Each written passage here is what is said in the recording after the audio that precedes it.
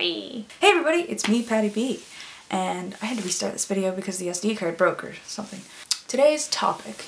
I think we all know that everybody has embarrassing little secrets. So today I decided I would dig up some of my own little embarrassing secrets and share them with you.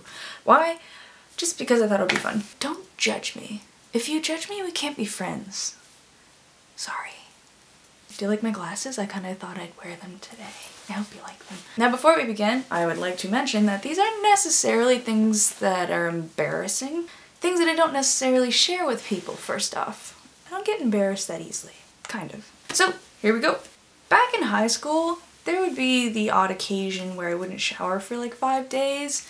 That was because I would straighten my hair. For those of you who straighten hair, you understand. Don't worry, I don't do that anymore. That's pretty gross.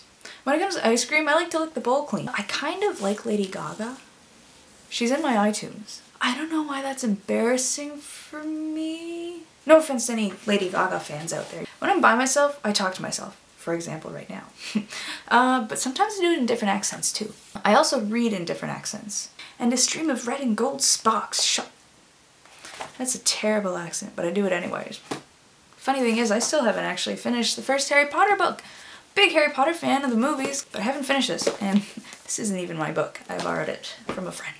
I hate being in public bathrooms and you're alone and there's 2 stalls and then another person walks in. This is my me time, you know, it's not their fault. But this is my me time. I don't want to share it with anybody else. It's just awkward. I tend to trip a lot. It's either from not lifting my feet enough or from my shoes that are about 2 inches too big.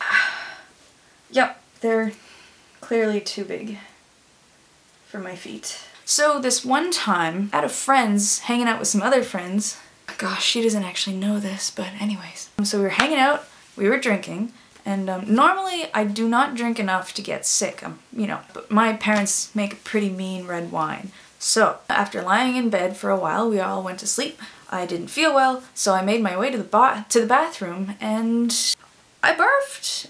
I didn't actually turn the light on or anything. So, turned the light on, and my surprise, the toilet seat was not up.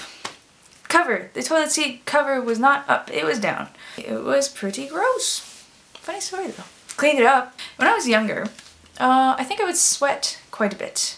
So I would usually try to avoid any physical exertion with friends. Years ago, there was a TV ad for this thing called the sauna belt. And it would heat up and it makes you sweat. I bought this online when I was about like, I don't know, 15. It doesn't work, of course, it just burned me. I have a lot of different laughs.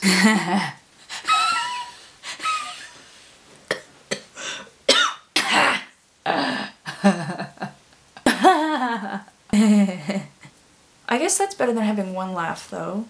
I have this goofy dance move that my sister and another really close friend don't ever let me live down. Hey! Back in high school, I had a breakdancing phase. It was terrible, couldn't do pretty much anything. But I can do the worm.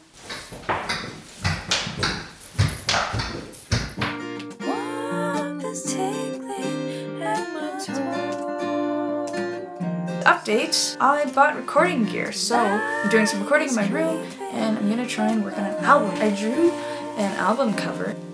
That's the cover now. That's it for now, it could change though. Anyways, thanks for watching.